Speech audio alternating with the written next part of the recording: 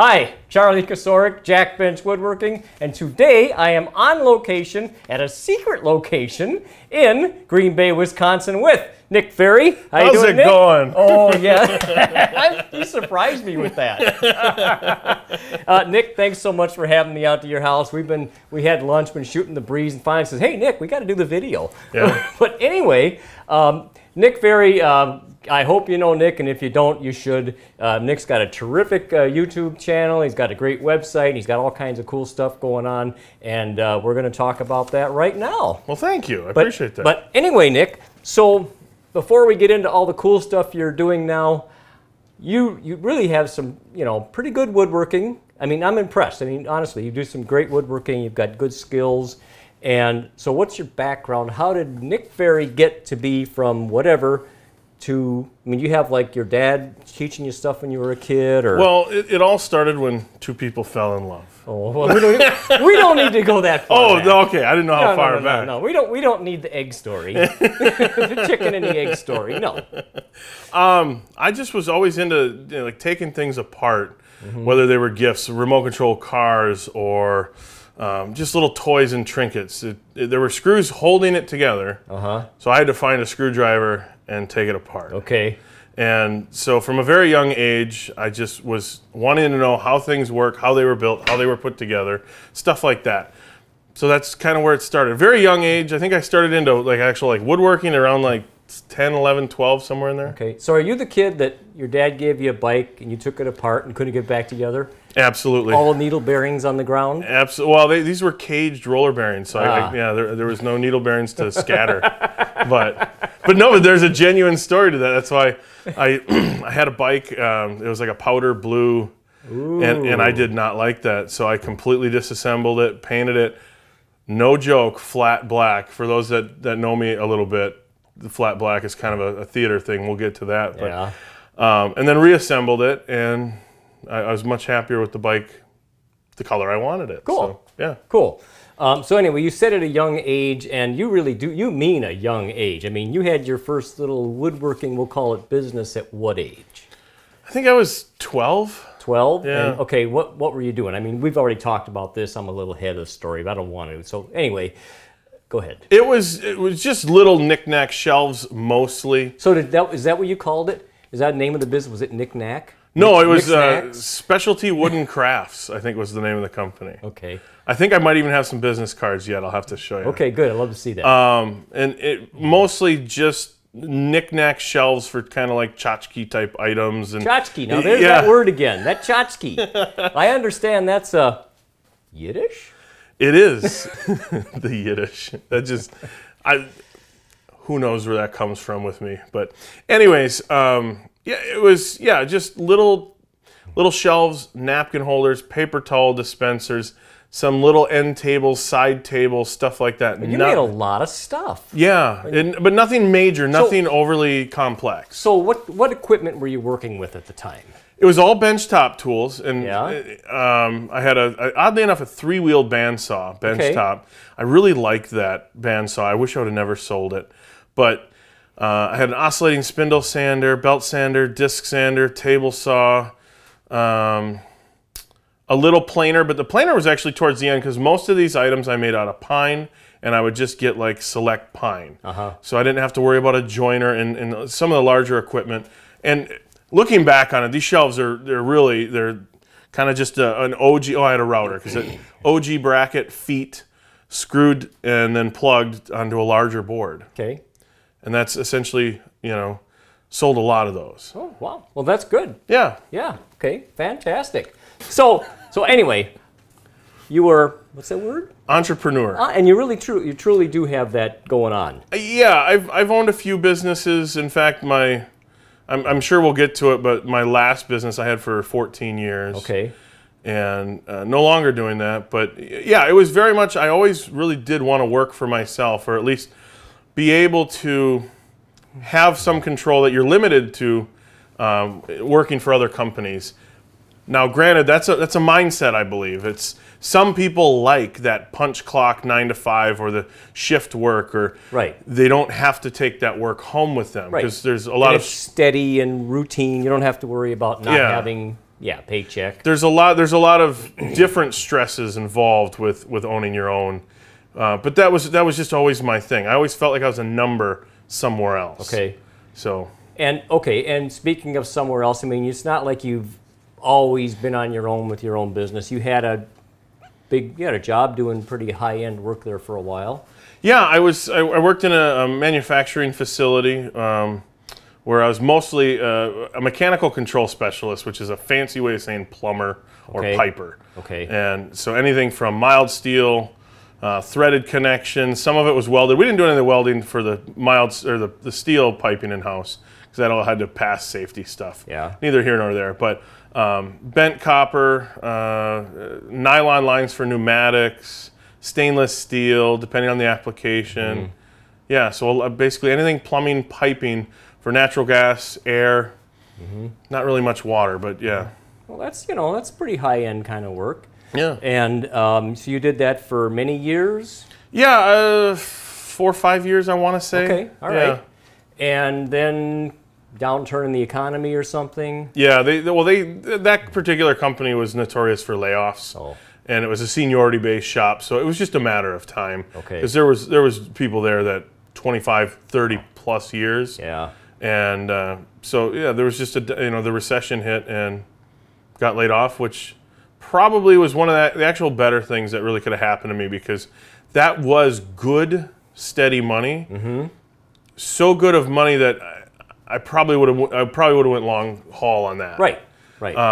And so that getting laid off was probably long term much more beneficial for me, because it put me in a position of more of a dislike for being just an employee, and more if I'm an entrepreneur, if it's something that I own, I'm the one that's solely responsible for how much business that comes in, how much sales that I produce, the marketing and everything. So if I fail, it's kind of on me. Right. With them, I got laid off. There was nothing I could do about it. Right. Nothing. Completely out of your hands. Exactly. Yeah. But I enjoyed working there. There's that shop atmosphere. There's definitely a camaraderie and almost a whole different language. Oh, when you get shop guys and just all sorts of practical jokes played on one another. Right. And that's where I really picked up welding too, because I had to weld structural steel to hold a lot of these gas trains, is what they're called. When they're main line, pilot line, solenoids, regulators, everything. But so I had to weld up angle iron and channel brackets and make sure that they would pass. All right. But yeah. Cool. Sounds fun stuff. Fun stuff for sure. So all right, so you're in this manufacturing environment.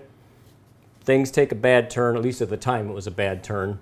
And what's next? So I applied at numerous places, and then actually one company, I applied to be a metal polisher. Okay. Super dirty job for anyone that's done any bit of metal polishing. Any kind of metal work at all, really. Yeah, well, even polishing even worse. Right. It's just you're covered in black rouge or polishing compound, and it's just everything turns black. They hired me, and the morning I was supposed to start my first day, they said that the guy that quit came back, and then they accepted him back. So tough luck, Nick. Yeah, and that was another strike against working for somebody else. Oh, sure. Because I just got laid off. That I had no control over. I just had gotten essentially hired, and I had told everyone that I got hired, and I was Oh yeah, hey, look at me, I got it. Yeah, because it was a pretty crappy economy at the time. Yeah. So I was pretty excited, and then they pull a bonehead move, a completely, in my opinion, just somebody quits and.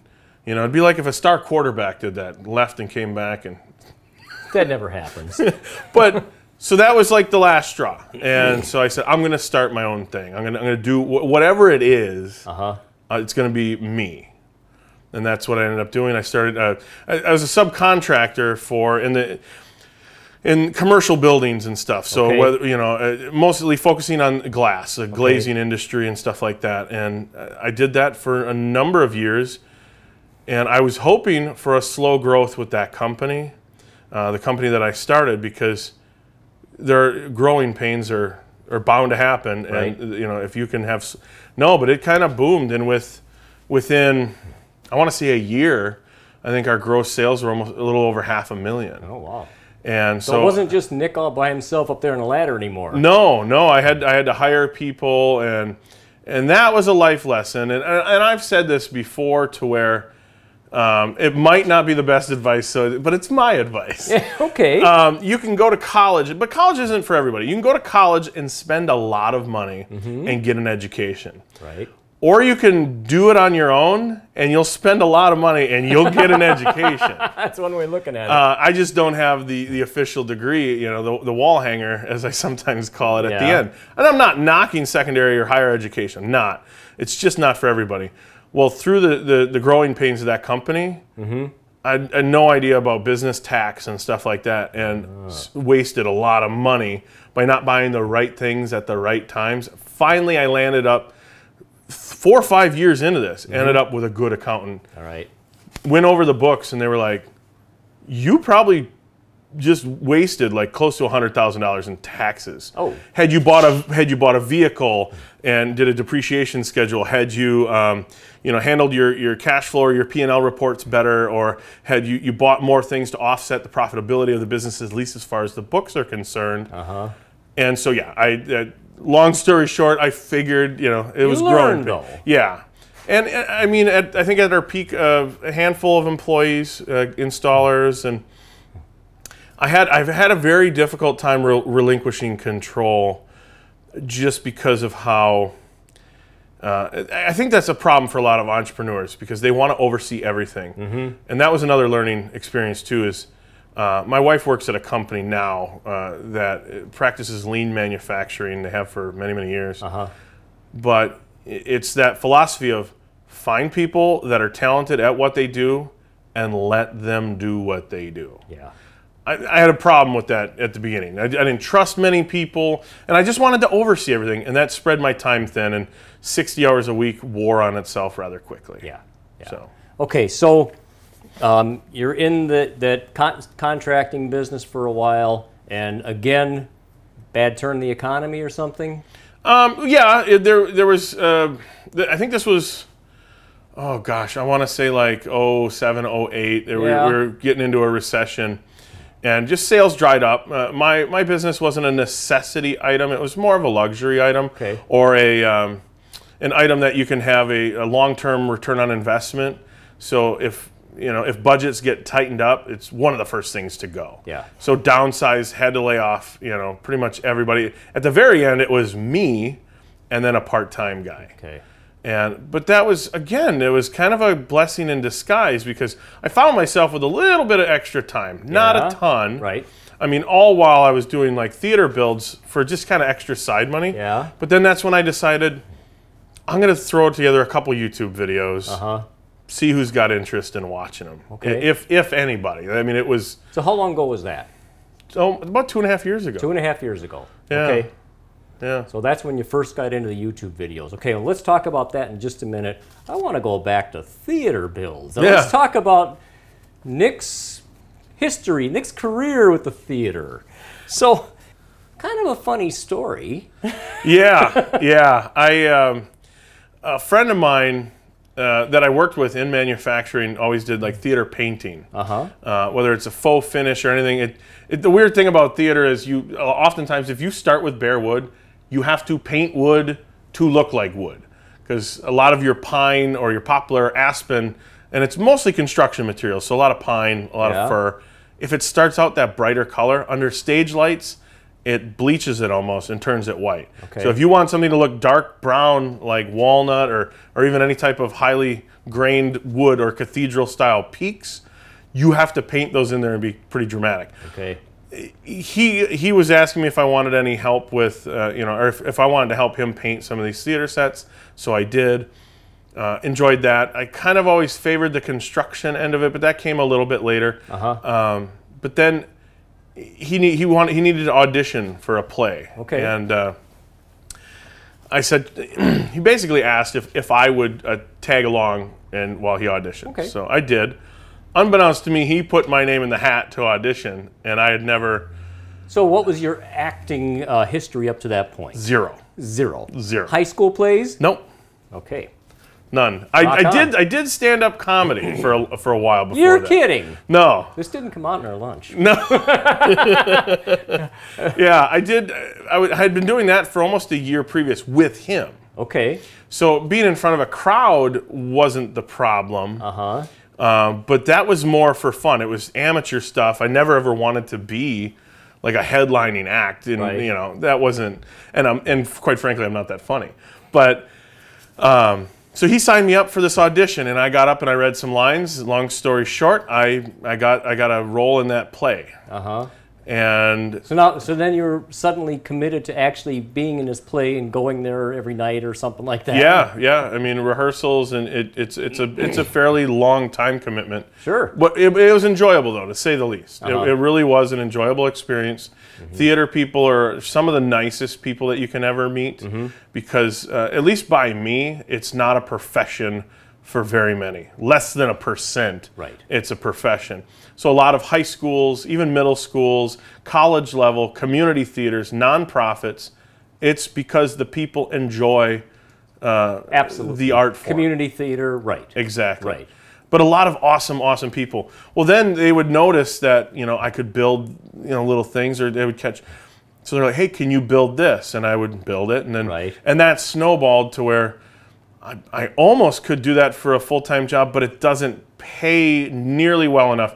You'd have to put in 70 hours a week to make a 30-hour-a-week wage, at least around here in Wisconsin, or at least my neck of the woods. Right. Just like I said, it's nonprofits don't have a ton of money. Okay, so anyway, so you do some side jobs still with theater sets. You do Yep. any more acting with any plays lately? I haven't acted in a long time. Okay. It's not because I don't want to. It's just that is a huge time commitment. Even more so, I think, than the set building, because of by the time they cast and go over lines and blocking and everything, it's a huge time commitment, and that's probably the only way to say it. It's just what a huge time commitment it is.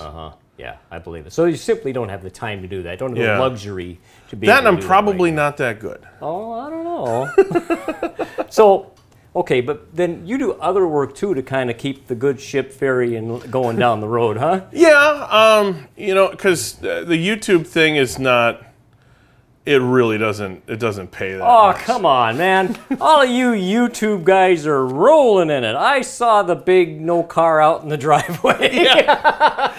We go to lunch and he's like, "Oh, we gotta." Yeah, I'm like, if we're going anywhere, you're driving.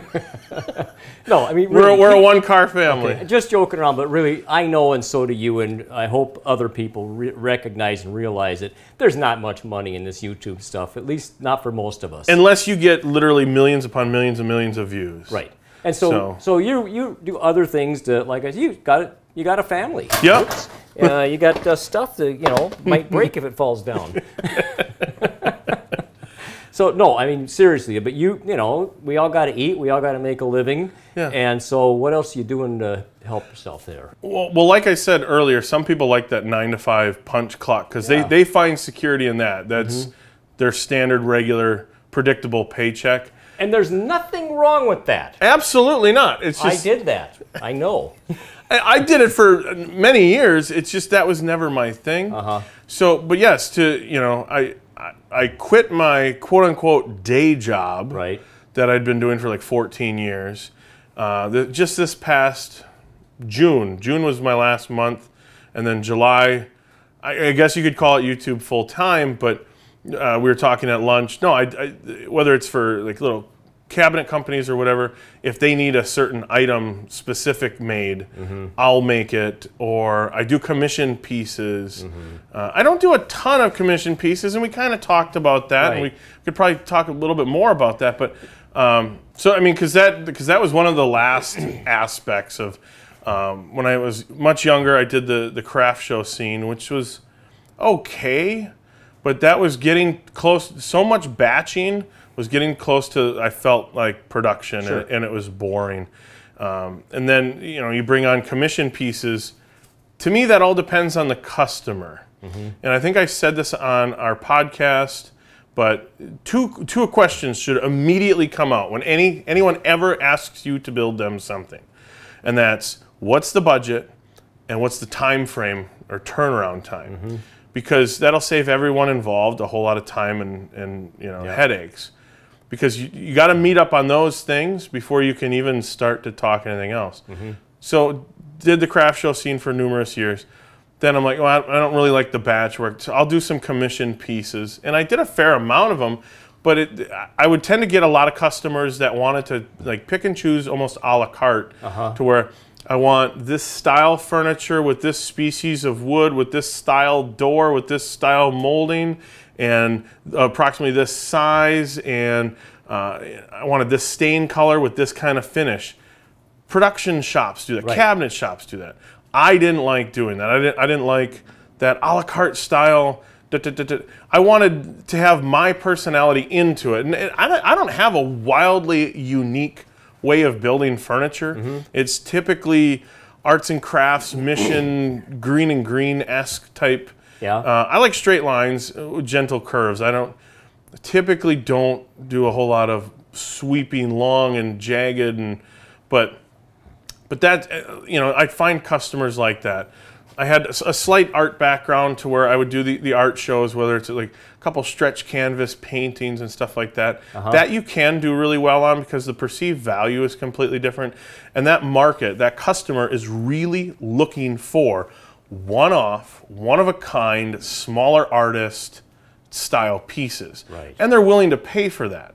So you're not just going to a big box or a big shopping mart and getting, made in China, print that there was 1.5 billion made. Right. So that's, but yeah, I don't do a ton of commissions, but as far as, I'll make a couple cabinets here and there for people if they need them to be a little bit more custom. A lot of the gigs I have, I don't even have to finish them. Okay.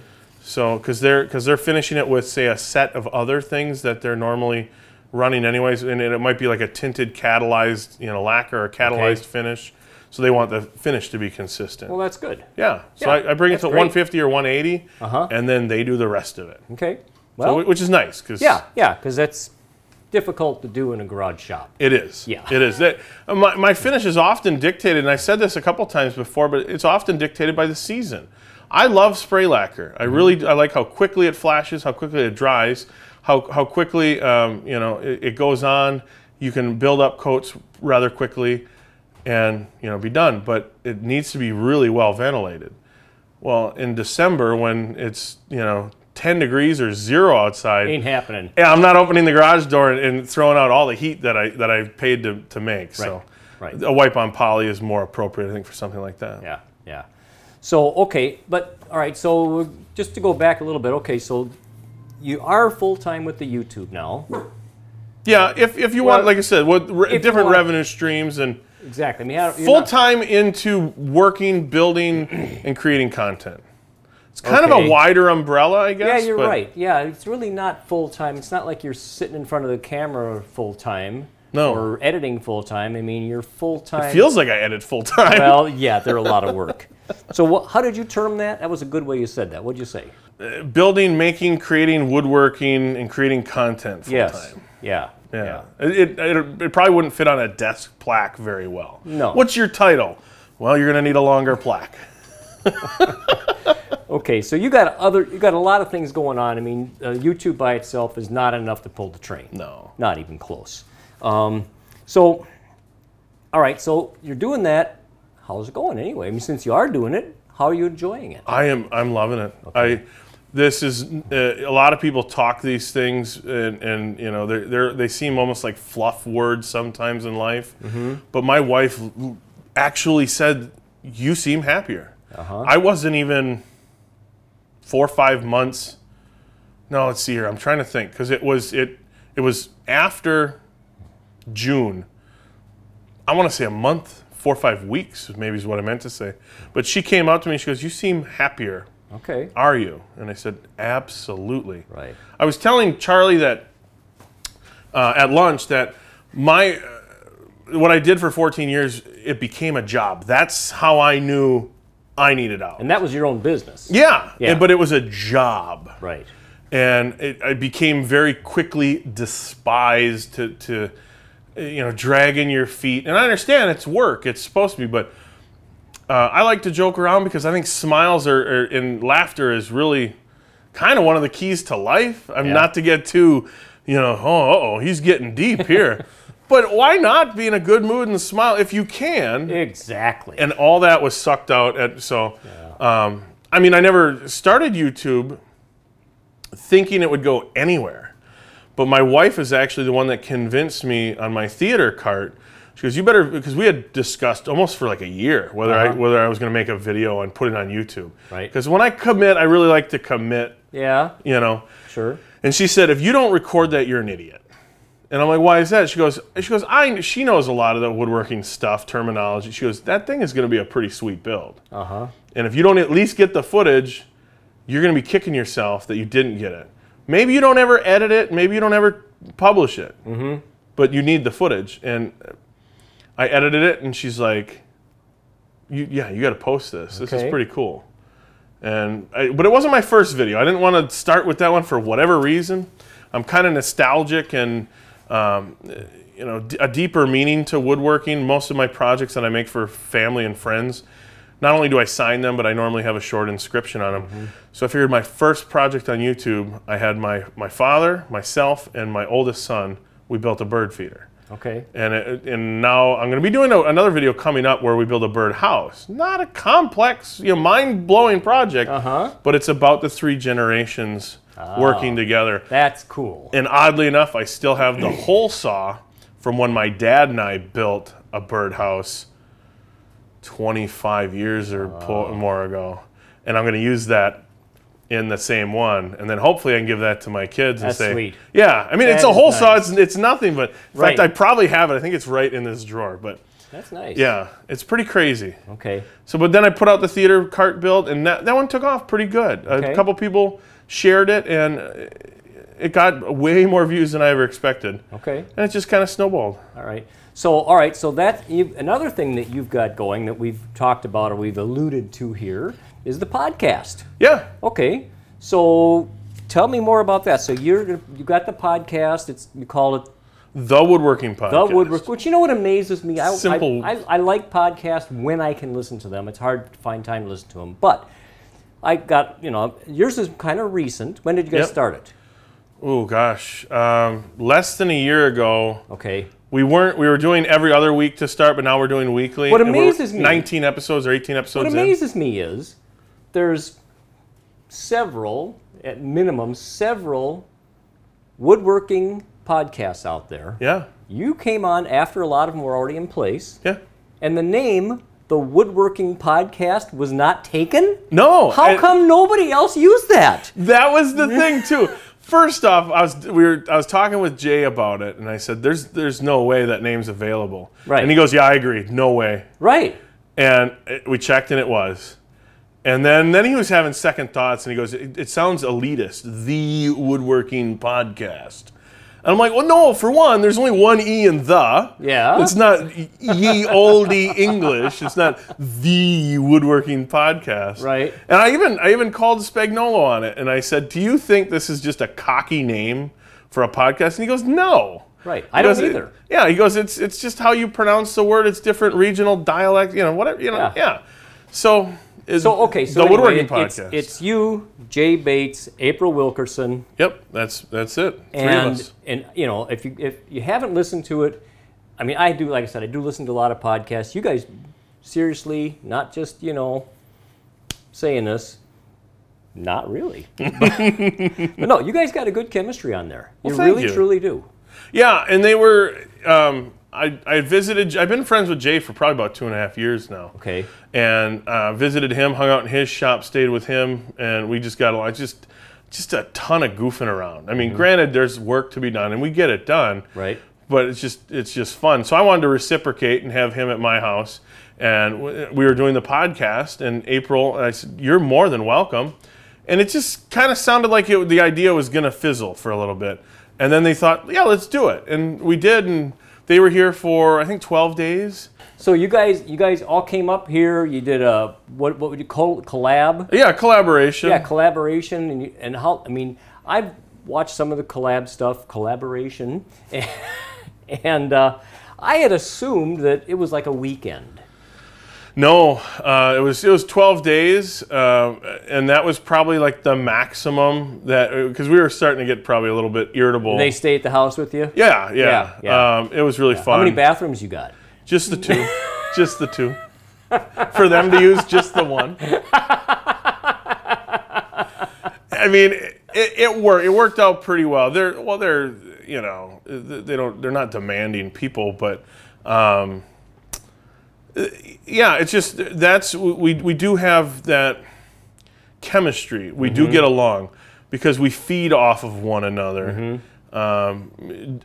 Jay and I and April and I were in Kansas City for a woodworking show. We were all in Atlanta for a woodworking show. We just got back from Cincinnati. So it's not like we're not meeting for the first time in real life. And like I said, been talking on the phone and video chats for years, essentially. Okay. And so, yeah, the chemistry's there. They're good people, and they can tolerate my sense of humor. Well, and that's an important element here. It is. Okay. So how did the podcast get started? It started with just one night. I was hanging out with Cremona and Jay. Yeah. And man, it must have been close to 3 hours of us doing nothing but talking about woodworking. And so I said, "This is a podcast." And they're like, "What do you mean?" I said, 3 hours we can talk about woodworking and tools? Okay. We're such wood nerds. I mean, we're just like, this is ridiculous. Okay. And Cremona, it was hush-hush at the time, but Cremona was kind of going over to Wood Talk. Right. With Mark Spagnuolo and Shannon Rogers. So he wasn't available. Well, we had talked about trying to balance the two, and we all kind of came to the same agreement that we'd hate to put anyone in a position to talk about, to try and monitor, okay, did I talk about this on this podcast? I don't want to repeat it over here because then it's old information. Right. And I want to make sure, so it worked out better that, and which is cool. I'm super stoked that he landed that. That was good gig for him. Yeah. And he does a great job on it. Yeah, and those guys are good people, so, and that was just an amazing opportunity. Okay, so now, so you had the talk that you had with Matt and Jay and said, hey, this could be a podcast. Yeah. And Matt wasn't available, essentially. Yeah, so we asked April. That's what I was going to say. So did you know that you wanted 3 people to begin with? No, but it felt like the dynamic would be there better for 3 because dialogue between 2 is very, almost, I guess, unidirectional because you say something, I listen, I respond to you. That's just that one way. But if you add a 3rd or even a 4th, it just seems like one person can be listening to what the other 2 are saying or vice versa. Right. 2 people are listening. So you could elicit 2 separate responses from the one bit of dialogue. Much more dynamic. The dynamics seem to fit better as far as having kind of a more entertaining and a more enjoyable talk. And I think anything over like 4 would just be, people would be talking over each other. And April was almost immediately excited about the idea and said, yeah, let's do it. And so, yeah, that's how it went from there. And like I said, we started every other week, and then now we're doing weekly. And yeah, it's fun. Well, great. Yeah, the Woodworking Podcast, that's not right. the. Well, it depends on where you're from. Anyway, so no, at the core of this is woodworking, and you are a good woodworker. It shows in your videos, and well, thank you. I appreciate that. Yeah, and I really do believe that, and I think that, I mean, you've got a good personality, you've got the right personality for the videos, but really the woodwork, you have to have something there, and there is something there. And part of what you have there that interests me, that I'm kind of, I don't know, appreciate, are all of the jigs and things that you use. You've got the table saw sled, which is great, and the other day you had your, what is that, organizing, what do you call that video? It was storage. Like a workbench storage organizer. Yeah, shop storage, and you used a jig in there with your trim router and spacers, and I was just fascinated by that. So I was wondering if you could, maybe you could just show us some of those things. Yeah, Okay. for sure. Right. Well, you mentioned the router jig. Yeah. That was kind of a brainchild of, I had another organizer that I have been working on for a long time, and it needed, I forget, it was like 13 or something, evenly spaced, consistent dados, almost on a complete 4x8 sheet of plywood. And so that was built out of just, let me spend 15 minutes building a jig so I don't have to spend 3 hours making dados. Right. And it worked out really well. A couple pieces of MDF glued together to basically encapsulate a trim router, and with a runner underneath that is the right offset. So basically you put one dado in the plywood, then you can put the jig runner in that dado and make subsequent. Okay. You want to make sure the first one is on point, because being the new groove or dado is going to be parallel to the one you've previously made.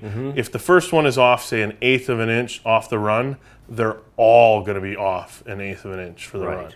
Right. So, just taking your time and being diligent about that first one, and if you put, there's really no slack in that runner. There really isn't.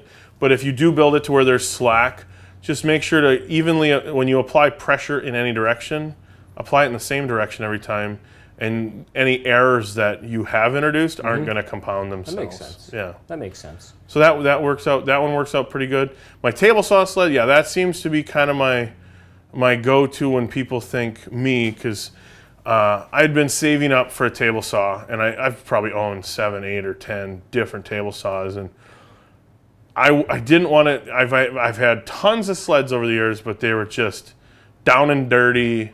Right. Boom! Give me 20 minutes, I'll knock out a sled.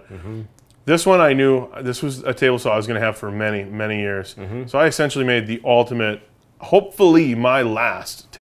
And it not only is a crosscut sled, but there's an insert for it to be a miter sled as well. I wanted to utilize essentially a base with runners. Right. For anything table saw related. Yeah. That was my overall idea, my goal. And I did that. So I'm not having a complete separate sled for miters. But then also, I just recently made a tenoning / spline jig. So essentially you're building a really fancy triangle, a right triangle. Yeah. And the legs of the triangle they're the same distance, and so the 90 degree to the base, you can make your tenons quick and easy. The jig costs probably no more than $10 to make. Yeah. And then the slope side, you can do mitered splines for shadow boxes, picture frames, and stuff like that. Okay. And that works out really good, and people really like that. And that again attaches to my table saw sled, so I'm not wasting my time with getting more runners and another base. Got it. Another jig that I did on YouTube would be I called my dual pendulum router jig. I got to see this one. Yeah. This is already sounding pretty wiggy. That was an idea I had for probably close to 10 years. Yeah. But it was just kind of a big time commitment. And I wasn't doing the craft show scene anymore. And the idea came to me when doing craft shows. How could I batch out spoons quickly to where any Saturday afternoon I could probably batch out 50 spoons. Wow. And so I came up with it. Basically it tilts on 2 swings or 2 axes, so that you can essentially hollow out or scoop out a spoon for cooking. And then you just run over to the bandsaw and cut it to rough size, and depending on if you want it exact or not, but then just kind of sculpt it with a belt sander and you're good to go. And if you got the spoon blanks ready to go and the material prepared, you pop this into the thing, turn on the router, you've essentially dished out the spoon within 20 seconds, cut it on the bandsaw and shaped it in another 5 minutes, and there you go, you got a spoon in 6 minutes. Cool. And I have batched out quite a few of them already. And if you're giving away as gifts, they're perfect to have laying around the shop. That way if somebody has a baby, gets married, or a birthday you forgot about, that way you have a handmade gift. You can wrap a bow on there and act like you remembered, But hopefully none of those people are watching. Probably not. And if they are, your spoon really that makes heartfelt, hand-carved, special just for you spoon that I batched it out in 20 seconds.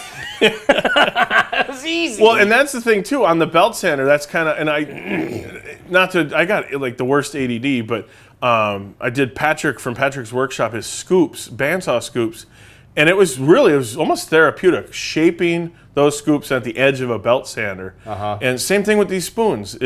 Get the rough shape and then just kind of, and you can leave a lot of the kind of roughness and bumpiness, and it just adds to that handmade touch. And then typically with a soldering iron, I'll sign my initials on the end of the spoon and be all good to go. Cool. And if you're selling them at a craft show, there's no reason you couldn't get $20 a spoon. People like you got to have, that's one thing, you got to have different price points at craft shows. You have to have the plethora of items that are either the $20 or even under $10, the grab and go items, and lesser of the more expensive items. And that was one of those, just kind of a grab and go item. Yeah. So anyway, Nick, this has been a lot of fun. Thanks so much for inviting me out to your shop. All those jigs, the sled, cool stuff. I love it. And yeah, it was my pleasure. Time, yeah. Thanks for coming. Thank you. Awesome. Let's go build something quick. Let's do it, man. All right. All right. Cool. Now I'm hungry again. Having a great time shooting the breeze and It's hard for me not to fiddle with things. We were talking about YouTubers not having a pot to piss. Oh, okay. Thing. I would have kept going, but you looked down. But anyway, Nick, at the core of all this. Yeah. and I should next time turn my phone on vibrate. So I will now. Well, maybe I should too. Here I am, dear Lord, in the year of the Lord, 1900 and Samuel. Bibbidi bobbidi bobbidi boopidi. Like, that's not Italian. It's not. Well, that's all right, folks. That's all right, folks.